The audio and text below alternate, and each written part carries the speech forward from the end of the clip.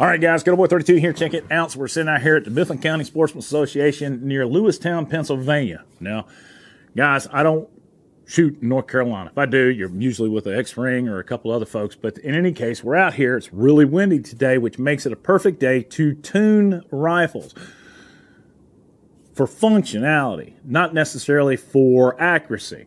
So what I've got here is the rifle I shot yesterday. This is equipped with the Ballistic Advantage barrel. This is their fluted premium, which once we went ahead and trued up the face of that upper receiver, which means, and I'll do a video on that one. A lot of people have their pluses and minuses on how they want to do it. I will tell you this, it worked here. But what I'm trying to do now is I want to tune the adjustable gas block. Now we're running the superlative adjustable gas block, and these things are pretty cool. And I'm not going to get into the differences because we're not talking about a review of this guy. We're talking about how to tune it. Now, why would I want to have an adjustable gas block? One is if you're running a suppressor, which I don't run, but I run them on my competition rifles, and simply because what I'm trying to do is mitigate recoil the best that I possibly can. And one of the ways we do that is you actually do start off with a gas block that's adjustable, a low-weight bolt carry group like this Brownells. Hold on, I'll show you. This guy right here, all right? And then possibly working with a low mass or a low recoil buffer spring. And what that does is it keeps all this from moving back and forth. Now, how do we adjust it? Well, the first thing we're going to do is we are going to take this guy right here. Hold on.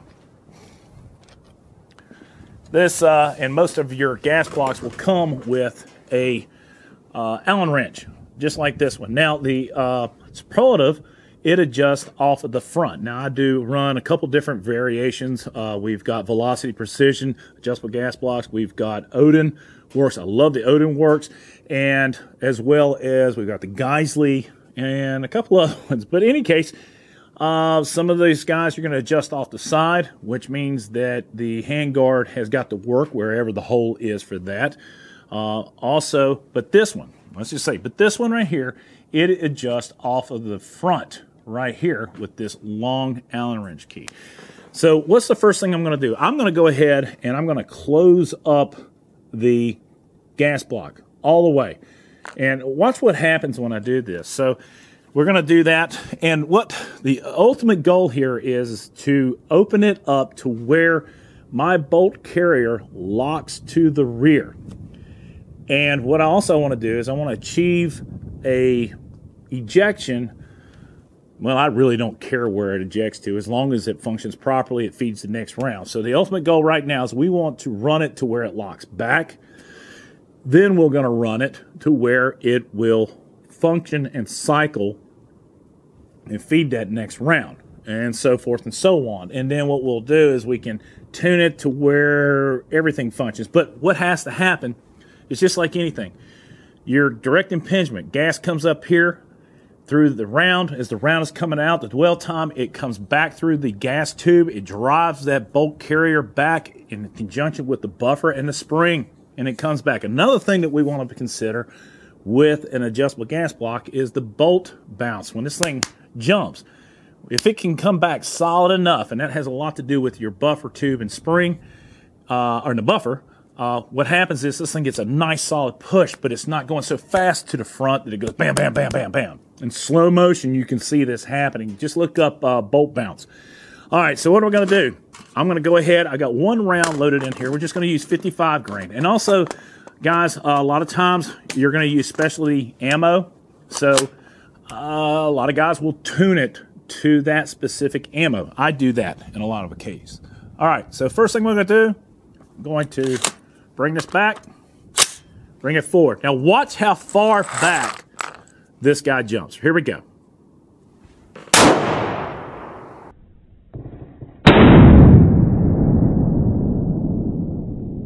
And those brakes loud.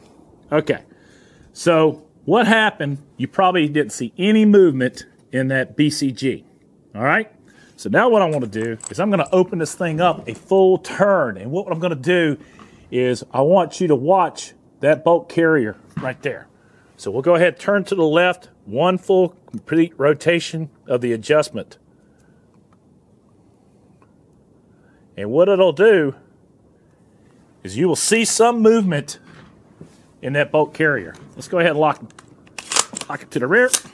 Also, no ejection. This is the fun stuff, guys. This is what I enjoy. Ready? So watch that BCG. I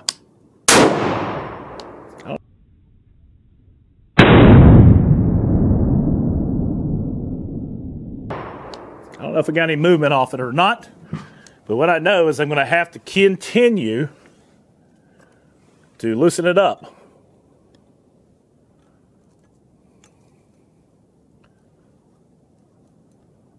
All right, that's one complete rotation.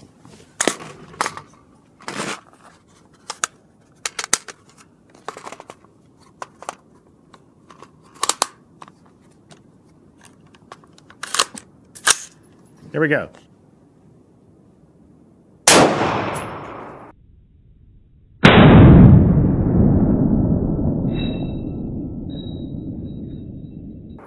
Okay, so now, let's see. Because sometimes you get a false opening and hold open because it's caught inside of the mag. But right now, that thing is held fully open. Now what I want to do is I want to go ahead and verify that one more time. Because that was 2 rotations. Here we go, one more time.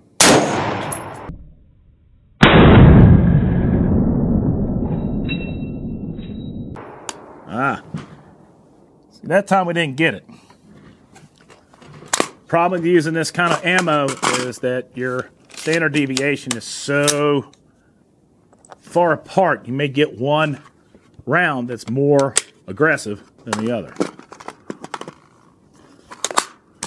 One more time. Okay, so what I'm going to do now is I'm going to take this guy and I'm going to give it a half turn. All right? Let's go ahead and make sure we're clear. We're getting an ejection, but we're not getting that hold back. So 1 half turn.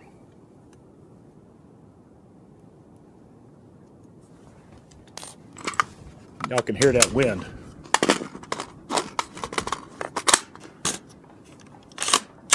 There we go.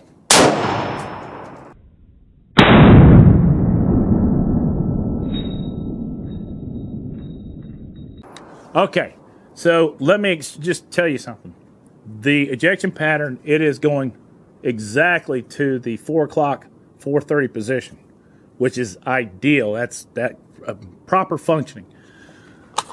Let's go ahead and test it one more time. And then what I'm going to do is I'm going to close it back up 1/4. Here we go. Okay, so now we'll go ahead and close it up a 1/4 turn. Here we go. Perfect. Now, to me, that's ideal. You can do a comparison before the first shot and then the third shot. So now I want to check to make sure that the rifle properly cycles. So here we go.